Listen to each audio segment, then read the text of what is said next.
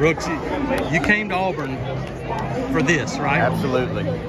Absolutely, man. It's been everything I've ever dreamed of, to have an opportunity like this, man. All these guys, and like you said, having the opportunity, this is why we came. I mean, this is why me and Sonny and all those other guys came here, man.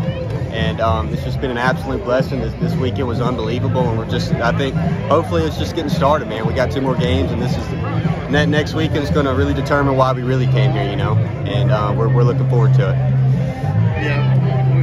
What's it like when you guys come out and play some of your best baseball of the year at the biggest time? Yeah, man. I mean, that's what baseball's all about, coming to show up when it matters, you know. I know we had a tough weekend, and the tough game against Kentucky, and we came out bouncing after that, man. And that like I said, that's what really matters.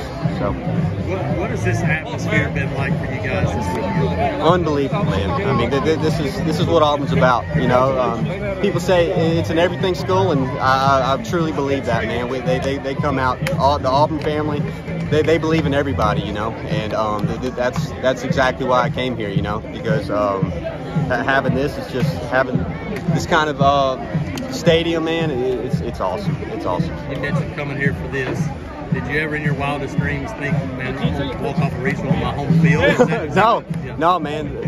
The opportunity to host, that was huge, man. We all went nuts when we found out, and hopefully once the Vandy and Oregon State game's done, hopefully we'll figure out if we're going to Corvallis or staying here, man. And I know if we go there, we'll have an opportunity to win. If we stay here, I know we'll really have an opportunity to win. So hopefully it all works out, but we're in a good spot to go to Omaha, man.